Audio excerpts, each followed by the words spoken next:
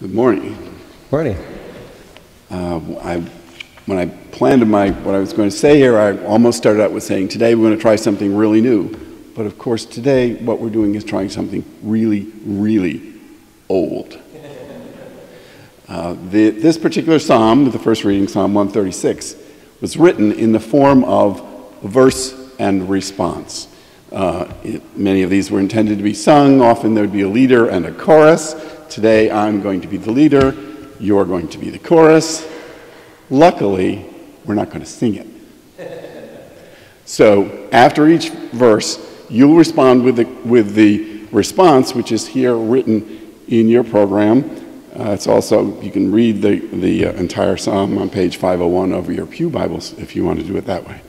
But with each verse, there is the same response. So let's give it a try. Psalm 136. Oh, give thanks to the Lord, for he is good.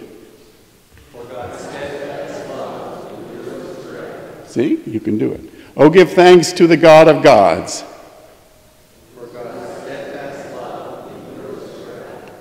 Oh, give thanks to the Lord of lords. For God's steadfast love endures forever. Who alone does great wonders. Who by understanding made the heavens. For God's steadfast love endures forever. Who spread out the earth on the waters. For God's steadfast love endures forever. Who made the great lights. For God's steadfast love endures forever. The sun to rule over the day. And the moon and stars to rule over the night.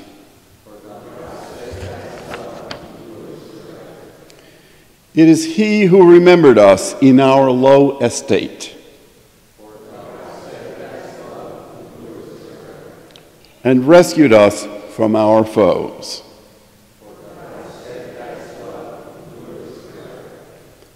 Who gives food to all flesh.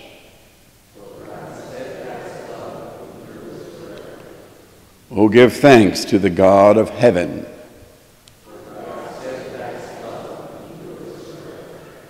Amen. The word of the Lord. Thanks be to God.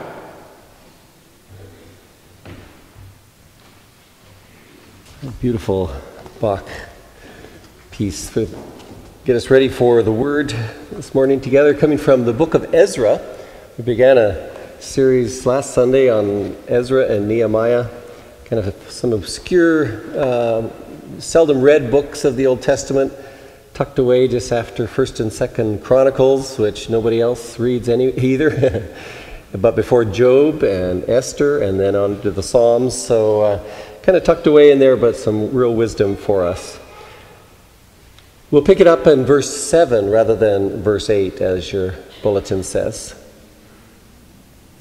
So they gave money to the masons and the carpenters, and food and drink and oil to the Sidonians and to the Tyrians, to bring cedar trees from Lebanon to the sea, to Joppa, according to the grant that they had from King Cyrus of Persia. In the 2nd year after their arrival at the house of God at Jerusalem, in the 2nd month, Zerubbabel, son of Shealtiel, and Yeshua, son of Jozadak, made a beginning, together with the rest of their people, the priests and the Levites, and all who had come to Jerusalem from the captivity. They appointed the Levites from 20 years old and upward to have oversight of the work on the house of the Lord. And Yeshua with his sons and his kin, and Kadmiel and his sons, Benui and Hodaviah, along with the sons of Henadad, the Levites, their sons and kin, together took charge of the workers in the house of God. When the builders laid the foundation of the temple of the Lord, the priests in their vestments were stationed to praise the Lord with trumpets, and the Levites, the son of Asaph, with cymbals, according to the directions of King David of Israel. And they sang responsively, praising and giving thanks to the Lord, for God is good, for God's steadfast love endures forever toward Israel. And all the people responded with a great shout when they praised the Lord, because the foundation of the house of the Lord was laid. But many of the priests and Levites and heads of families, old people who had seen the first house on its foundations, wept with a loud voice when they saw this house, though many shouted aloud for joy, so that the people could not distinguish the sound of the joyful shout from the sound of the people's weeping. For the people shouted so loudly that the sound was heard far away. The word of the Lord. Thanks be to God. Let us pray. May now the words of my mouth and the meditation of our hearts together be acceptable in your sight, O Lord, our rock and our Redeemer. Amen. But you can't go home again. That's the title of a famous book by American author Thomas Wolfe. It's one of those books that is probably more famous for the title than for the story itself. I know I must confess I've quoted it often, but have not read the book. As I thought of it for today's message, I thought I should read a little bit about it at least, and read a few articles, and it touches on themes of America in the 1920s, like the stock market crash, but it also touches on universal human themes of the desire to go home. We all experience the passage of time which makes it impossible to go home again. We simply can't go back to the way things were. Just the other day, I was thinking about my father's failing health, and I wondered if he in his mind these days would wish he could go back to 1965. I don't know why I picked that year, but it came to mind, and it would have been a good year for him. He and my mom had designed and had built their dream home in which to raise their 4 children. His career in business was going well, and he had most of his life ahead of him. Well, a couple summers ago, I drove by that house that was our family home, and it has been the family home to several other generations of families since then, and it's just simply not our home anymore. It doesn't look anything like how I remember it. You certainly can't go home again.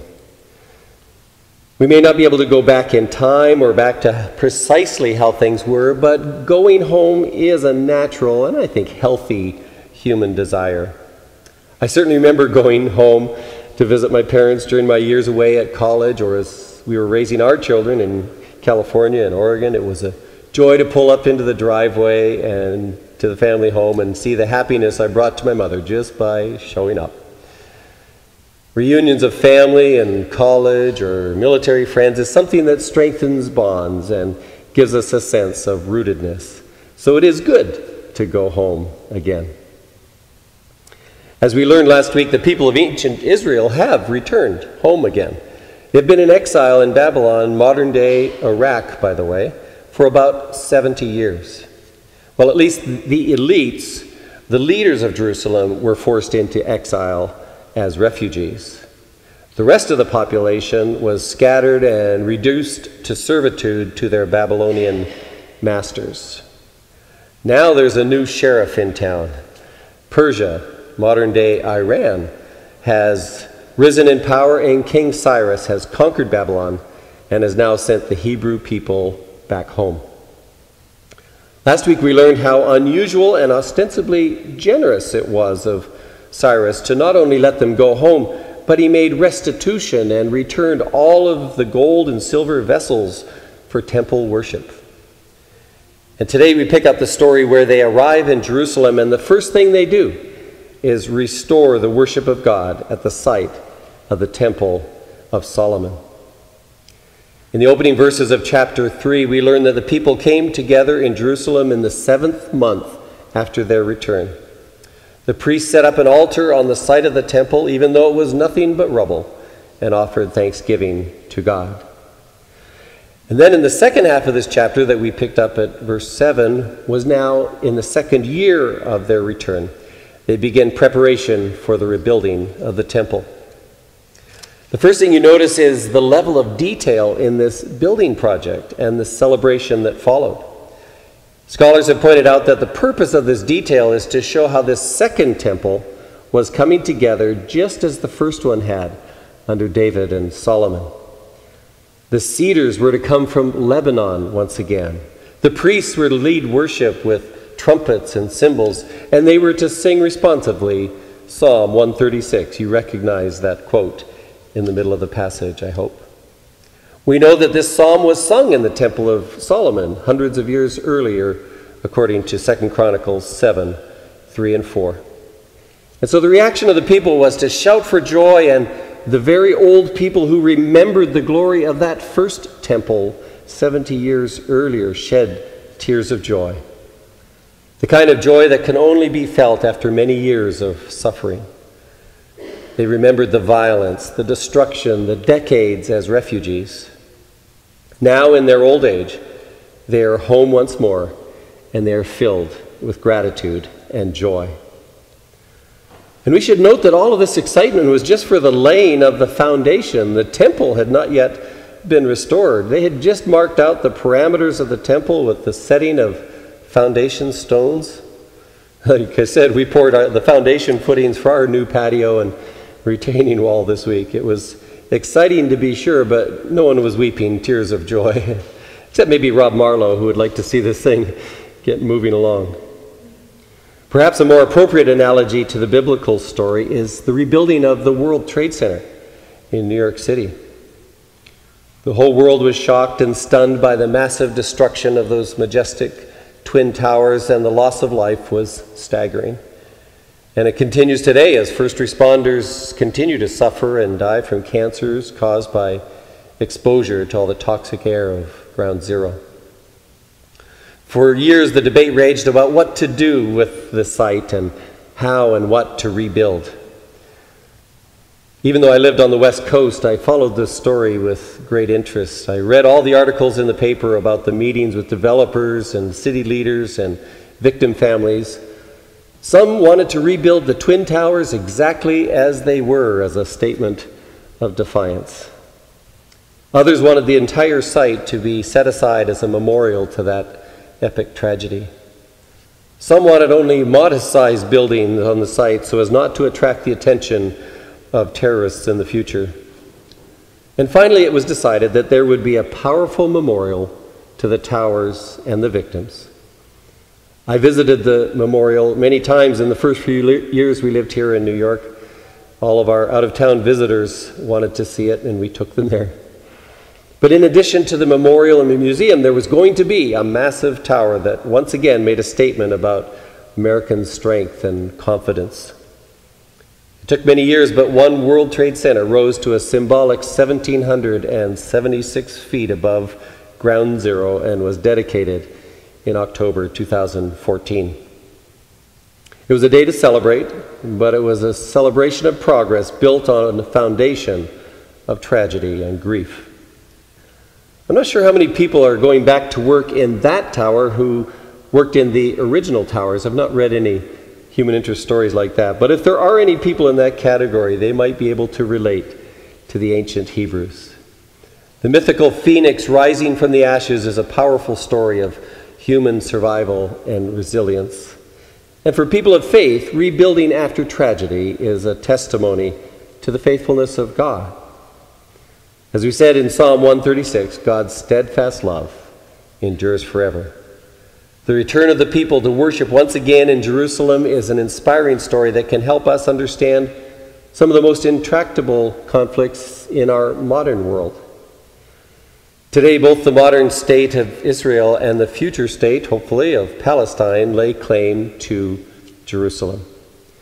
For Israel, it has been a story of coming home for millions of Jews fleeing persecution in Europe after the Holocaust of World War II. I remember hearing about the joy at discovering the Western Wall as Israeli forces took over the Temple Mount after the 1967 Six-Day War. Jews were so overcome with both joy and grief, just like in Ezra, at being able to touch the stones of Solomon's temple, that they called it the Wailing Wall for the sound of their weeping. I've been to the wall, and it's very moving to tuck a prayer into the stones, and who knows, maybe I've touched some of these same stones that the people laid in Ezra. And while it is a story of joy for the Jewish diaspora, many of whom are living right here in New York as our neighbors, it has been a very different story for the Palestinian people who once lived in Jerusalem and villages throughout modern Israel. They were refugees of the 1948 war that created the state of Israel, and they have longed to go home ever since. And if this story makes you uncomfortable, it should. As people of faith, we should care about suffering and injustice wherever it occurs. We should work towards the peace of Jerusalem that honors both the Jewish people who have been given a nation state after centuries of exile and prejudice, and at the same time recognize that there are now millions of refugees waiting for the world to help them find a home which offers a future for them and their families. Generations have now grown up in refugee camps in the West Bank, Jordan, and Lebanon. When we visited the Aida camp in Bethlehem in 2010, we met some amazing people. I'll never forget one young man who said he was 27 years old, but he was born in 1948. His point was that he was identifying with the struggle of his people from the beginning of their exile. Now, I don't claim to have an answer to the problem, but I'm encouraged by the stories of people from both sides who are working towards peace. Groups like Zochrot, an Israeli group, remembering and documenting lost Palestinian villages, and Badil, a Palestinian refugee agency. These are people who offer us hope that people of goodwill can work together for a peaceful solution with justice for all. And we know from the headlines that the Temple Mount in Jerusalem is a place near and dear to the hearts of both Jewish and Muslim people. And this story from Ezra gives us insight into just how deep that human longing goes. It taps into the deepest grief and the greatest joy, the pain of the refugee in exile and the joy of returning home. Well, these are big issues we can't solve here today, but there are some things we can take from this story that will guide us on our journey of faith as individuals and as a church community.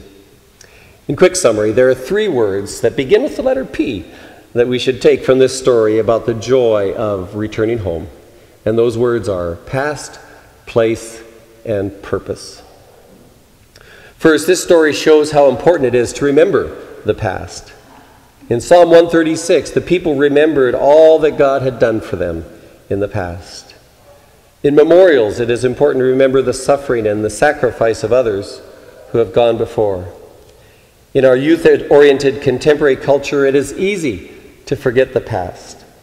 But we can learn from our past as a nation and correct our mistakes as we build our shared future. As a church, we should honor those who have gone before and built the foundation of our church, both literally and metaphorically.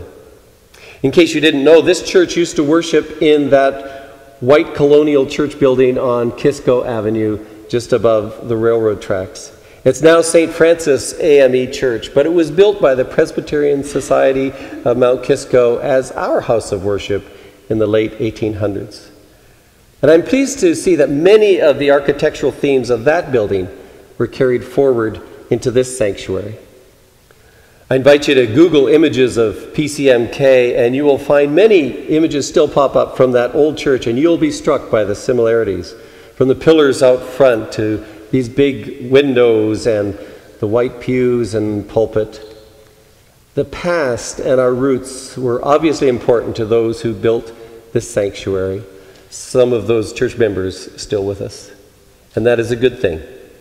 We stand on the shoulders of those who have gone before, and others will stand on ours. The second P word, place. Place is important, just as the past is important. It was important to the ancient Israelites, and it is important to Jews and Palestinians today. It's important to New Yorkers. Place is important. Place, a marker of what happened and who we are. I grew up in a different place, and as they say, you can take the boy out of the prairie, but you can never take the prairie out of the boy. I find the hills and trees of Westchester beautiful, but a little claustrophobic at times. When I drove across Illinois last month on my way to St. Louis, I was at home with the Midwest farmland all around me. Place is part of what defines home, which brings me to that final P word, purpose. As people of faith, we believe God has given us a past and a place for a purpose. We have a past that demonstrates the faithfulness of God. We have a place of worship. And then Mount Kisco in Westchester is our place of ministry. It is home to many who do not feel at home, and we should do our part to make our place a place of refuge and welcome for all God's children. They say you can't go home again. You can't go back to the way things were, and maybe that's the way it should be. But we can go home in the sense of creating a place of welcome and belonging for ourselves and for others. With recognition of God's presence in our past and in this place, let us renew our commitment to our purpose of creating a place of refuge and shelter for all who long to go home again. Amen.